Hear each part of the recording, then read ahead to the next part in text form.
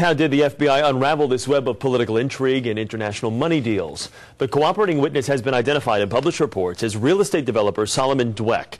Dweck led the feds to rabbis, mayors, city council members, as well as state assembly members. CBS 2's Don Dahler takes a closer look at who's charged.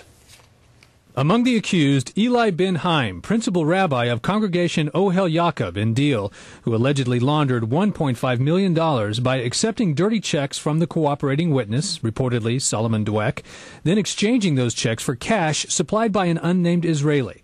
The cash went back to the government plant, minus the Israeli's fee and the rabbi's 10%. Saul Kassan, chief rabbi of Shaarei Zion in Brooklyn, charged with laundering $200,000 with Dweck by accepting dirty checks from criminal activities and exchanging them for clean checks after deducting his 10% fee.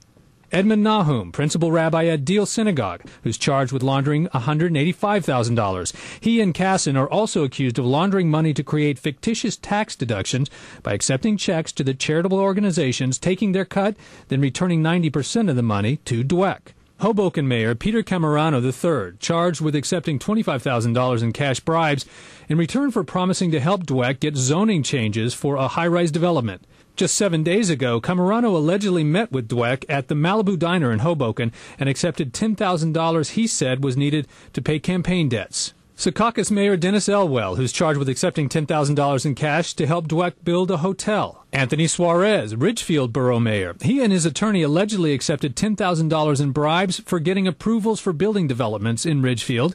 Just a few of the players in a widespread corruption case the FBI describes as truly unprecedented. For these defendants, corruption was a way of life. They existed in an ethics-free zone. Don Dahler, CBS 2 News.